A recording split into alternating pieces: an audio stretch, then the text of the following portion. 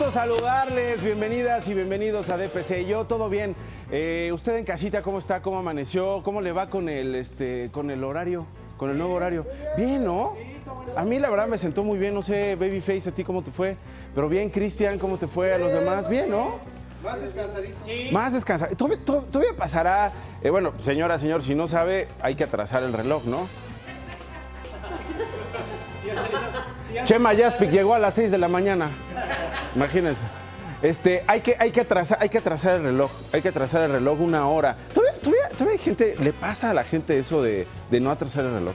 Porque ya con los celulares, ahorita ya con la tecnología, ya solito se retrasa, ¿no? Ya en automático.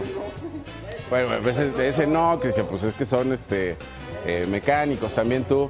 Pero no pasa, ¿no, señora, señor? Si usted sí sabe a alguien que le pase eso de que el horario no lo haya cambiado y que haya llegado, ¿no? Pues cuéntenos, ¿no? Entrevístelo para burlarnos de esa persona, porque está raro que ocurra, ¿no, Cristian? Bueno, a Mijares no, pero Mijares, está dormido Mijares. ¿O qué está pasando con Mijares Cámara 1, que ahorita está ahí, el gran Rivas? Muy bien, Rivas, muy bien. Bueno, ya es lunes, ánimo, fuerza. Lunes, híjole, también cuesta trabajo el lunes, ¿no? Digo, te ayuda un poquito por esta hora que te regalan, pero lunes que necesitas fuerza, necesitas resiliencia, los lunes ni las gallinas ponen y terminas haciendo, oremos.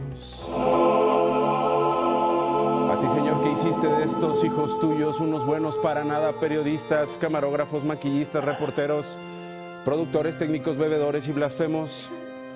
No dejes que el lunes nos hunda. No permitas que renunciemos a nuestros sueños.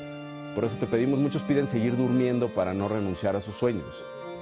No hagas que odiemos los lunes, aunque parece que los lunes terminan odiándonos a nosotros, ¿verdad, güera? Que hay como un odio ahí del arranque de semana contra nosotros, y permite que por tu gracia el viernes se adelante. Muchachos.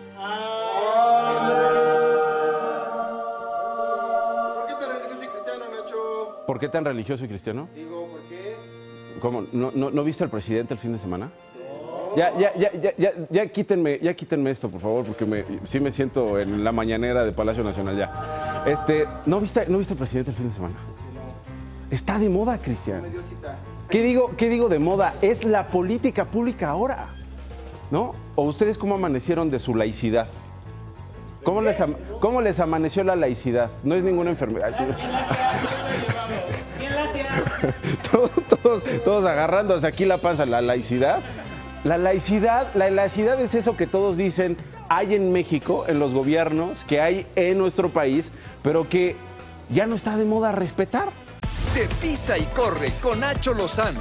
Lunes a viernes, 8 a.m. Participa en Imagen Televisión.